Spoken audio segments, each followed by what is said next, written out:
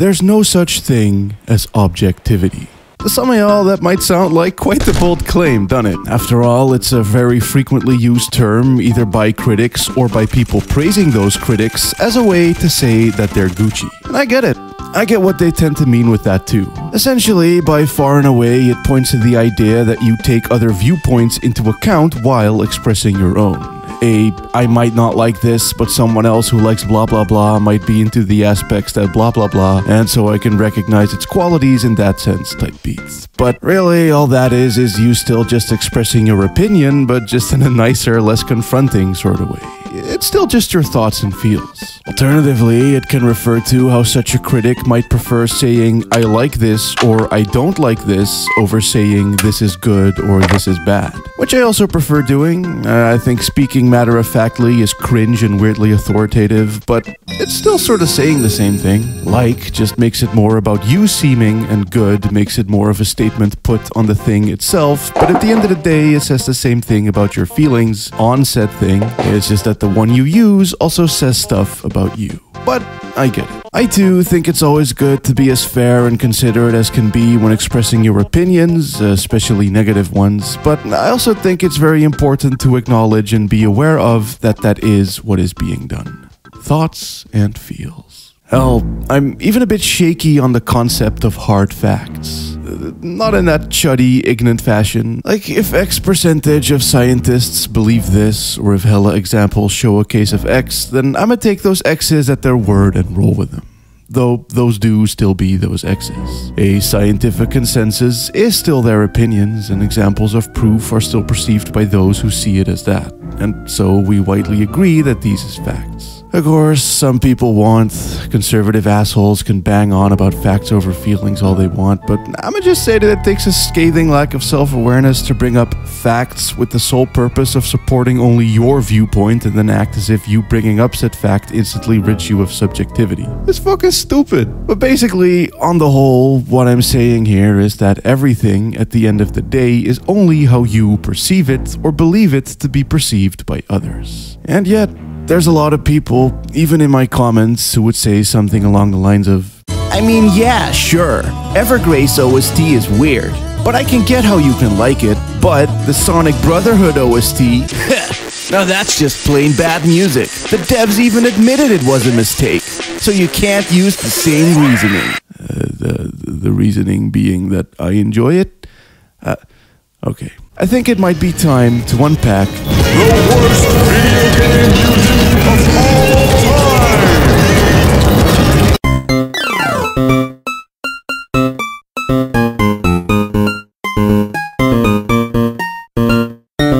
So, let's begin with Sonic Chronicle Brotherhood Chronicles. As you can hear, its music is certainly something. As are its visuals, the fact that so far it's the only game to have made Melon DS crash for me, the awful FMV animations, and generally everything else about the game, right down to it being made by BioWare, which I find very funny. From Skunk Face to Skunk Music. So what had happened was that the music was made but could not be used, and thus, under massive time constraints, they took some existing MIDIs and whatever the fuck else was left and dumped it into a sound font with no time to make corrections or to see if any of the instruments were assigned correctly. Technically, if you don't know what that means, say, for example, that you have a song that sounds like this.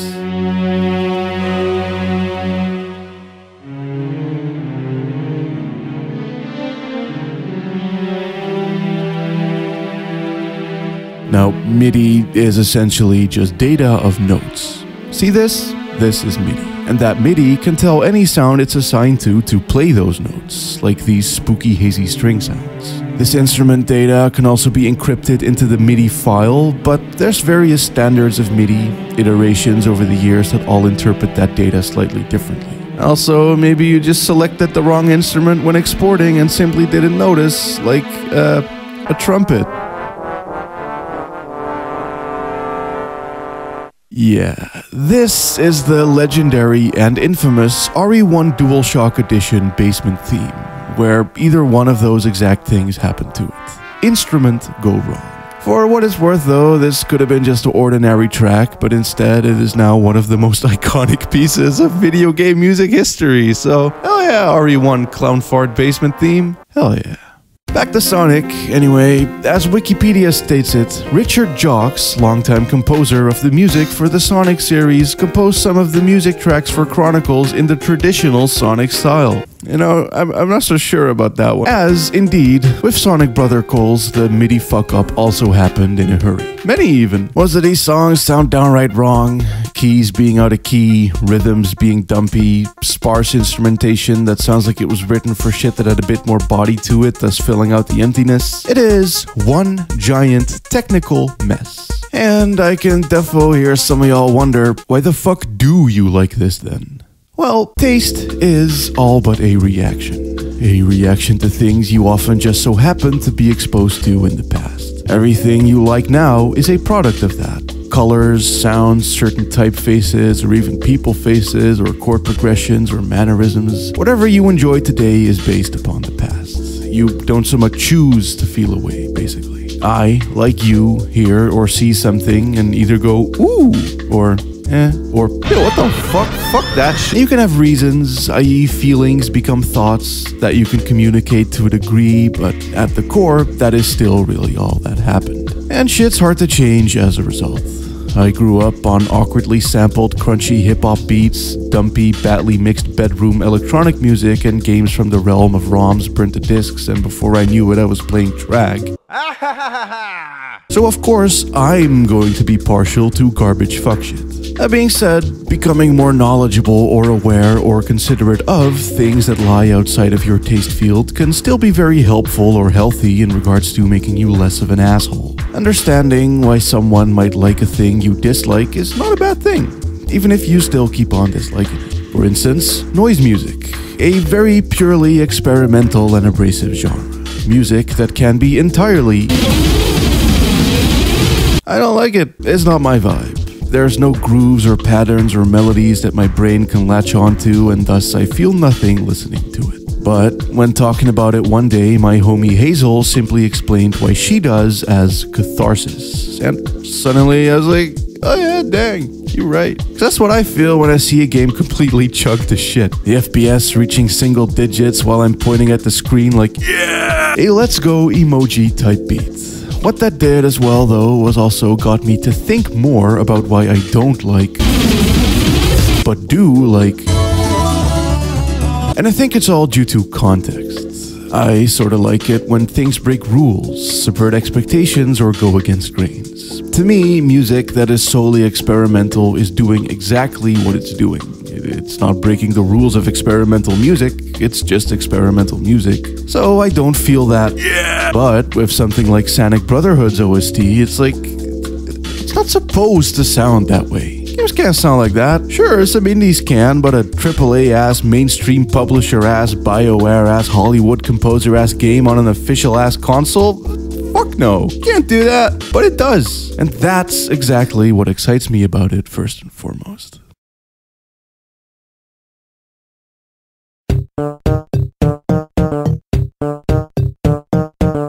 It's anarchic, I guess. It's sort of a cringe way to describe it maybe, but that's how it feels in my eyes, and has done since childhood. Purely experimental music to me is swinging around a baseball bat in a china shop where all the vases are already broken. But Sonic Chronicles Brotherhood, oh, those vases are getting fucked up, baby! Plus, there's also just less abstract reasons for me liking it. The grooves on these punchy-ass drums, the skungy fart basses, just slam pretty fucking hard. Got some real dunk to them, some real skunk, some real boopin'-ass qualities, you know what I mean? Prince from Katamari dancing gif. Shuffling little dude emoji. It's defo how it be, I'm afraid.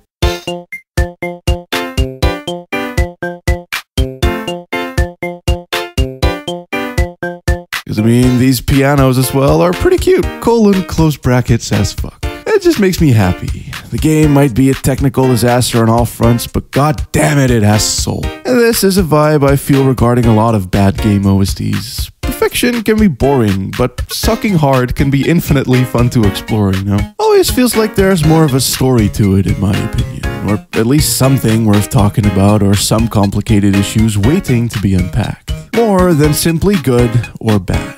Like I said, those clown farts are a fuck of a whole lot more known than most actual Resident Evil music is, so, yeah, let's get it. Let's talk about some bad game soundtracks.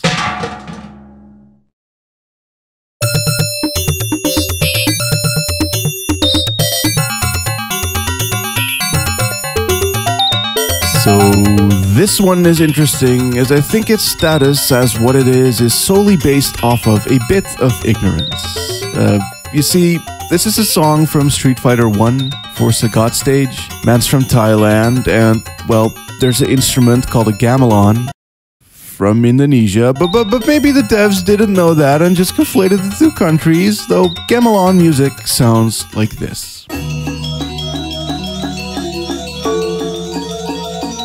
So that's what this is, just done with tinny FM synthesis. But if you don't know that, as even the devs for some fucking reason did it and they were a fuck of a whole lot closer to those countries than I figure most of you watching are, then this probably just sounds like the sound chip glitching or whatever, but no, it's a cool style of music that's defo worth checking out if you want something wholly different from most Western musical style conventions. That was referenced here in amazingly scungy sound chip fashion. And I think that that is just neat.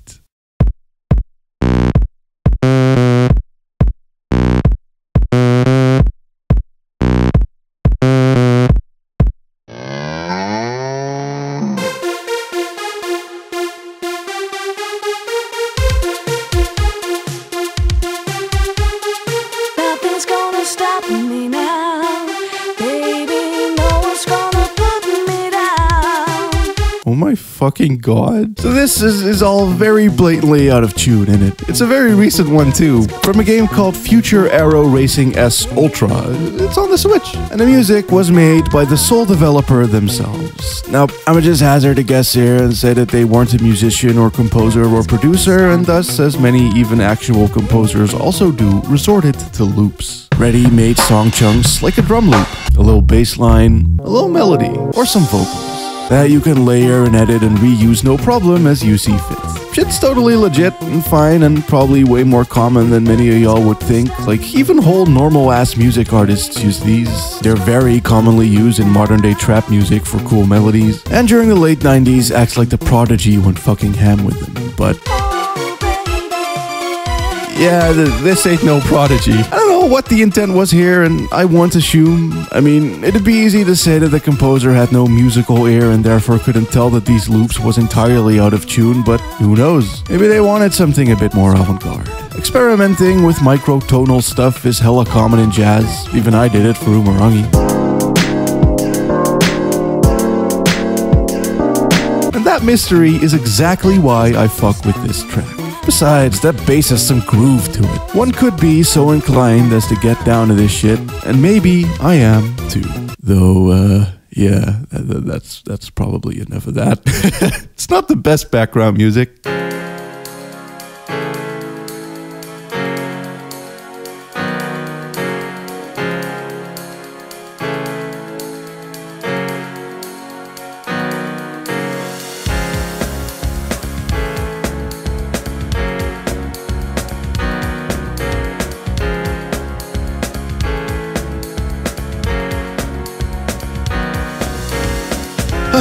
Much better is this breezy, calm, chill little tune from Nagano Winter Olympics 98 for the PS1. That was very much like that year, with that sorta new age U2 era drum patterns and jazzy fusiony psychedelic influences and cool breaks into jazzy digressions. Shit owns. Only a bit into the song, this happens.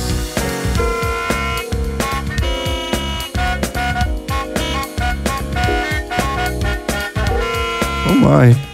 This, once again, is one of those things where I have no idea if it's intentionally jazzy or not, because it very well could be. But given that a similar melody line appears later with a different instrument, I'm gonna say that this is a certified clown fart brotherhood moment. Whoever was composing this ended up assigning whatever hell instrument this is to the little solo they programmed or played. But fuck it, it owns. It catches you off guard and makes the song as a whole much more interesting than it would be if it just played its 90s jazzy fusiony shit straight up. as there's loads of other songs that sound exactly like that already. There's legit something to be said for standing out. There's so many games out there, so many soundtracks, all fitting neatly into their little designated trend and time frame corners, and that's fine, but things can get samey or you can lose interest due to saturation. And so, having something bizarre like this happen out of nowhere puts this OST out of that corner with at least one awkwardly yet confidently placed foot. Proudly marching on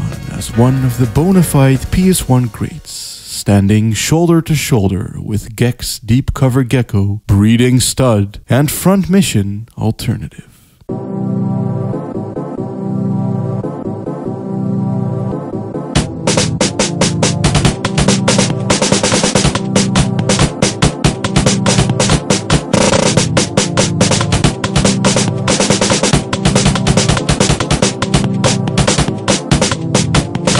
So this is certainly some drum programming. Some really harsh, choppy drum programming that way later into the track opens up to this.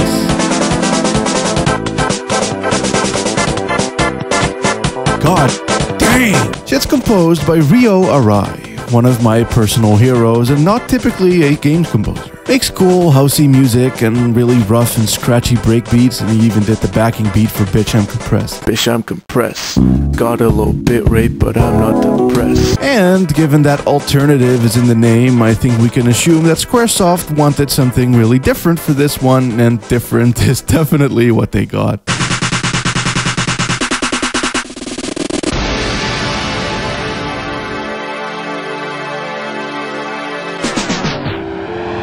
Which do be kind of a thing too. A lot of game music that's considered bad is often just experimental or weird. Most people who play games are into games and not hardcore into music. Hell, most regular people aren't hardcore into music, so when they get hit with some left field stuff, they don't quite know what to do with it, and thus reputations is gained. Which is absolutely fine, valid, and understandable. Nobody can be an expert or fan of everything. Giving people shit for putting this OST on bad game music lists can get elitist quickly, and I am not about that. What I am about though is this soundtrack. RE is a fucking legend in my book, and while I might not be able to play the game, I can listen to its soundtrack and you better believe that I have. If you are in the market for some offbeat house cuts with pounding drums and bass lines that go on whole entire journeys in the airiest of synth pads, then this OST is absolutely worth checking out. Also, check this shit out.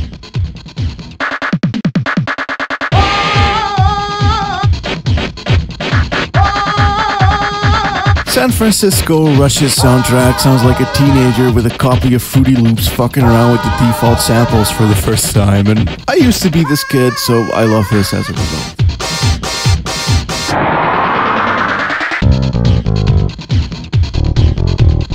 It's mixed like shit. Vocal samples and orchestral stabs randomly exit and enter the track, and at some point this weirdly programmed bass line comes in.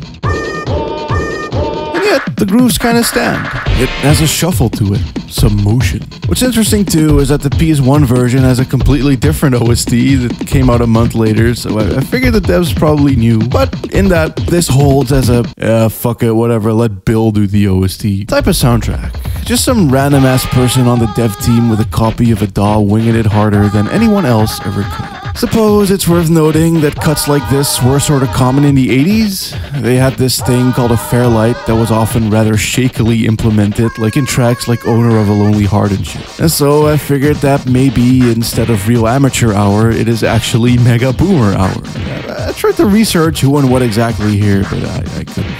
Whatever Wikipedia says is unsighted and likely bunk, and I don't want to play the game just to get to the credits, and even VGMDB ain't got shit, and they usually have it all. But yeah, a real mystery for the ages, this one, but I will keep listening to it recreationally either way.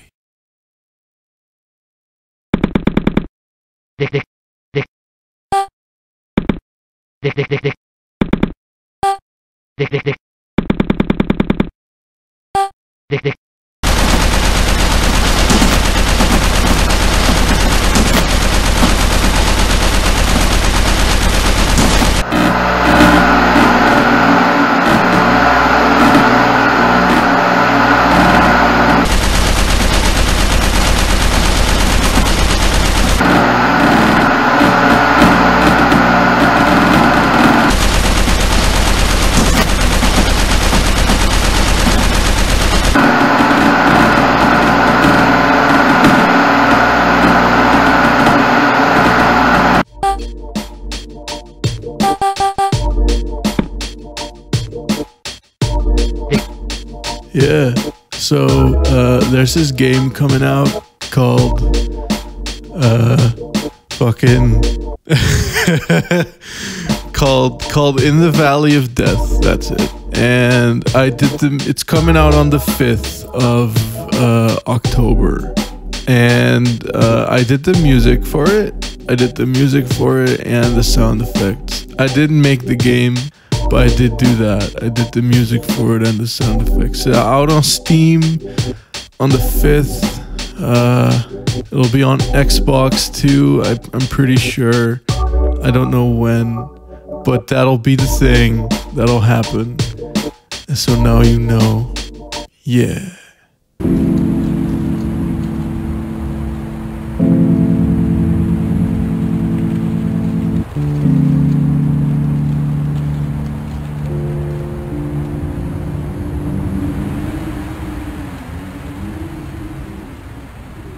Picture this. You're a dad. A dump truckin', hawk-welding dad who defo wears sunglasses a little too often. With a keyboard and a microphone. One day, you get contacted to make music for a game called Cruisin' USA. Rushing to your home studio, you set up your microphone, forgetting to turn off your monitors, thus leaving a caked-in echo effect, and setting the keyboard to clavinet, cause you about to get funky. Dad funky. And thus, you produce this once-in-a-lifetime masterpiece.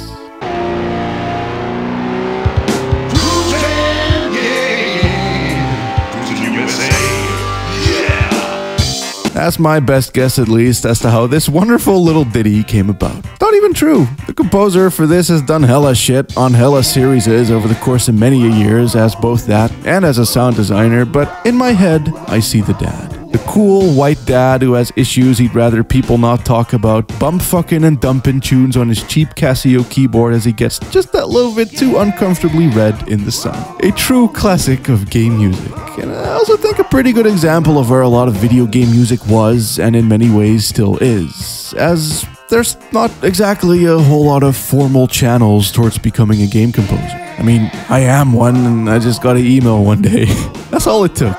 I don't got no credentials. I ain't got shit. Nor do many of the game devs in other areas, let alone a keen ear for music when they're there to program or write, resulting in game OSTs that can vary widely and wildly in style, quality, or even production value, with composers oft being these DIY one-man guy type persons, getting more freedom than composers in certain other media may have to have. Sure as shit would explain this at least, and it also most definitely explains the legend that you are about to see now. Actually, the game is fucking. But the music is amazing!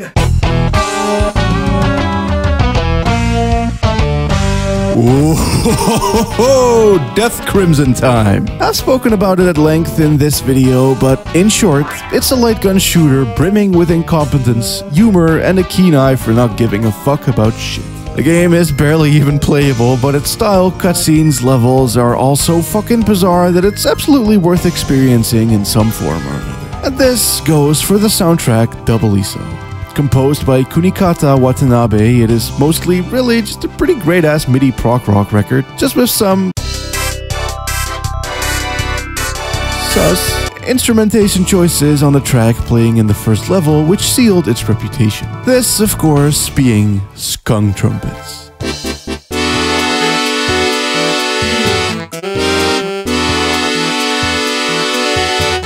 Clearly, these trumpets and this, what I'm charitably going to dub accordion, sound ever so slightly out of tune while never quite going there. Shit's edging, essentially. All the while the goofin' trombone fat beat fills up the bass line, it certainly hits you in a fashion not many games dare to do. Just as with Nagano though, I must say that this simply gives it hella personality, and also, look at the fucking game. It fits like a glove. Plus, Mance just likes his music kinda goofy.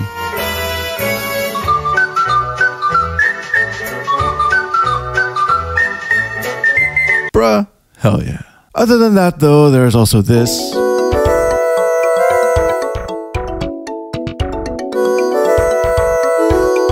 The game booting up with a vaporwave meme nearly 2 decades early, which further adds to the general mystique. But otherwise, like I said, it's pretty good MIDI prog, and I recommend giving it a peek, especially when performed by the legend live. The OST has many other bizarre instrumental choices and goofy digressions that give the impression that it's done sorta tongue-in-cheekily, but then you see the man and it's like, nah, no, he's legit. He's genuine and entirely and proudly himself. Which is exactly what I'll say about the next game as well. So, remember that catharsis thing I mentioned Hazel mentioning? This is that, but for me, as it is complete and total fuck. Aside from a steady drum rhythm, which kinda bangs, there's really nothing else in this soundtrack that doesn't sound like it wasn't randomly generated. And many synth arpeggiators do have a random option, so it probably was as well. As to why? Well, the creator has stated that the game was essentially a test for his engine and sound compiler.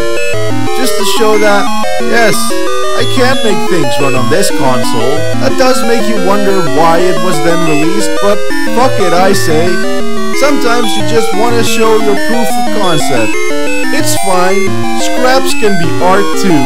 Also, along with Val, this is one of the key pillars of Venezuela's game industry, which is very important. Socialism is when crazy bus vuvuzela, and this is why it's good. But this could very well have been made on government funding, just like David Cage's games are. And compared to those, I'd much rather play this. It wasn't, however, but still, salute Crazy Bus, you mad raving legacy. Oh, bro. Jesus Christ. I should probably hit you guys with something a little bit more normal now. Being Nobuo Goddamn Uematsu, one of the most acclaimed video game composers of all fucking time, and very bigly rightfully so in my opinion. Fisherman's Horizon makes me cry whenever I hear it for no reason other than it simply being that pretty, and his boss themes come fucking buckets. Through those in particular though, one can deduce that he is a huge fan of 70s rock. Tons of his battle themes is basically just Emerson, Lake and Palmer with a hint of Bum Dump in Deep Purple, and one day, after years and years of interpolating songs he likes and making references, tributes and motifs up the ass, he finally got to work with one of his heroes. Ian Gillan, vocalist of Deep Purple. A good 20 or more years after his prime.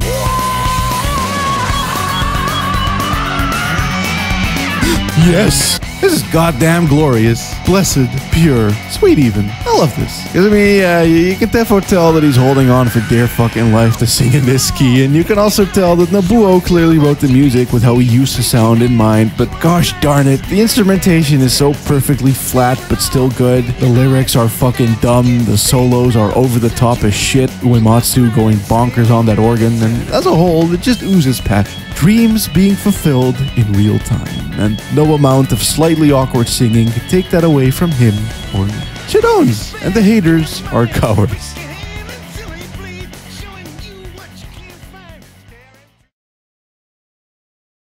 So there's gonna be some songs that are worth mentioning that I simply don't have a whole lot to say about. Take this one, for example, from Suikoden 5.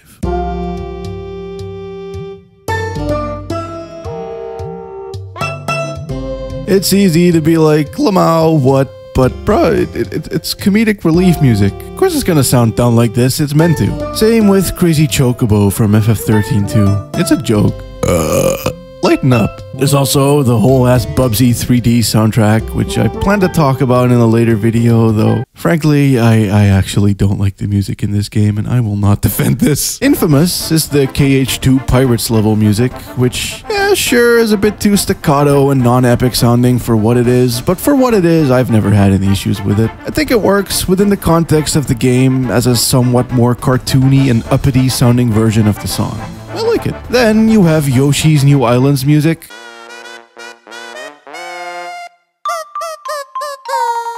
And yeah, I'm not a fan of this either. And of course,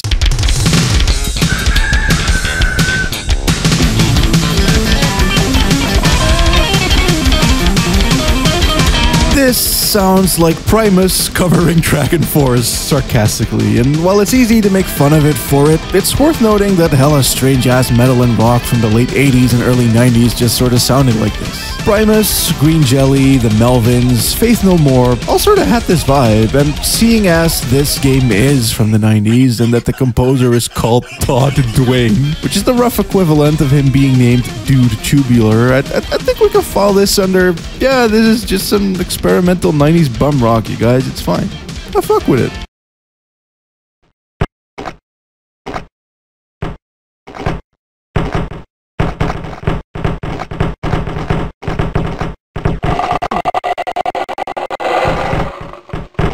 Certainly sounds better than how the game plays. I can say that.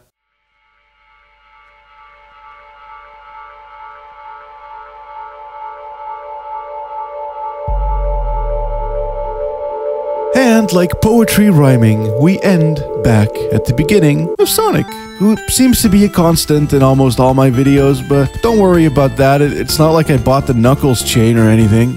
Well, would you look at this? Would you look at this little boy? You look at this little guy. Look at this little... Oh my god, just fucking focus, you piece. That would be stupid. It's a series known largely for its incredible music.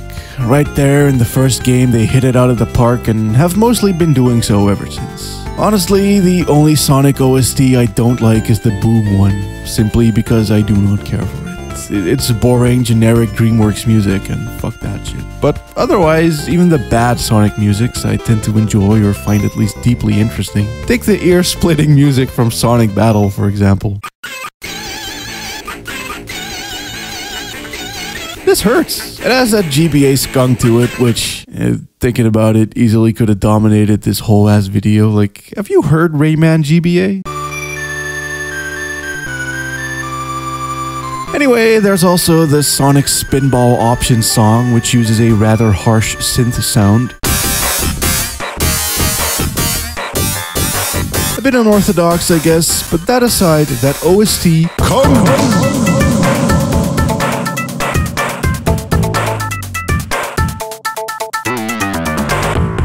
Which is pretty much a Sonic thing in general, really. Technical mishaps or ideas flawed to the core that still get presented with a confidence and spunky energy that most series wish that they could have. So I think it's only fitting that the soundtracks from these games can mirror that in many ways. Similarly to how Crush 40 is sorta cringe, but also the most honest thing ever, it just works. As did Sega's online service called Sega Game Toshoken, you know, until it didn't. Upon which all of the games distributed through the service were lost to the ages, including the puzzle game Sonic Eraser. You know, until it wasn't. Years later, in 2004, Sega dropped this bitch on their Japanese website, where eventually folks outside of Japan began to find it, having never heard of it prior. Fittingly, the game opens up with some sort of ancient tome.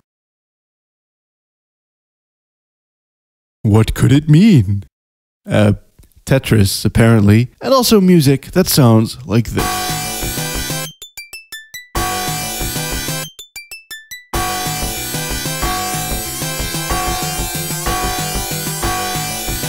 So this one is really fucking bizarre, as the whole soundtrack is composed by Masaru Setsumaru, someone who's worked on Sonic 3 and Jet Set...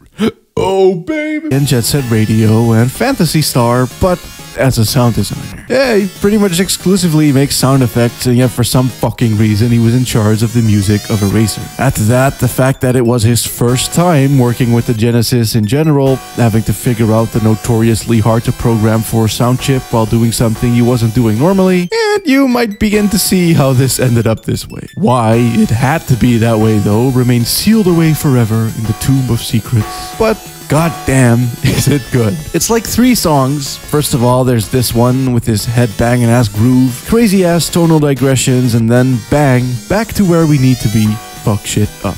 Then you got the puzzle mode song with this stankin' ass bass line.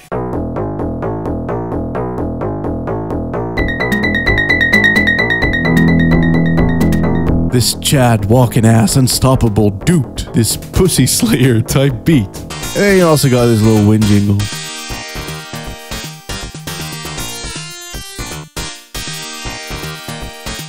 But yeah, goddamn, I don't know, man. This seems pretty cool to me. Sure, the tuning of the instrumentation is a bit unorthodox, and you can certainly tell that this is amateur hour, but that in and of itself has a charm to it, I'd say. It has such strong-ass smiling sun with sunglasses and grill vibes that I can't help but wanting to do a little bit of stepping around the house whenever I hear it, you know? Nothing bad about it at all. Definitely not for a song off of a soundtrack listed among the worst video game soundtracks of all time. In fact, I'm beginning to think that this worst thing is actually pretty good. Sometimes posting cringe is just a thing you need to do to find your true self. Or whatever the fuck. Look, I don't know. I wrote half of this as part of another video, my next video, Mysterious PS3 Games, which is going to be very good, but shit seemed out of place, and so I expanded and made it its own thing, and I've made my points, and I don't want to summarize what I said again just to tie a bow around this bitch, because that would be too non-worst of me right now. Either way, yeah, that's the video.